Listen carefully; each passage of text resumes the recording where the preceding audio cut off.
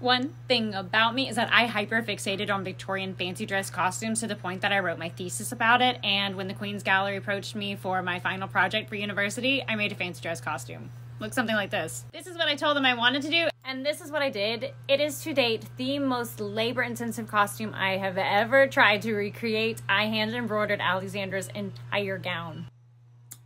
So creative. I love it. I mean, what's not to love? She's a freaking bumblebee. I mean, these costumes were so fantastical. I would kill to see this one in real life. I see so many different variations of this costume right here, but I thought this was really fun to show you what it was like illustrated and then what someone actually came up with. Okay, let me start this one out by saying, no, I made you guys a lobster tail bustle. I am not making you a lobster fancy dress costume. Huh. Asta, why are you talking about random Victorian fancy dress costumes? I don't know, come back a little closer to Halloween.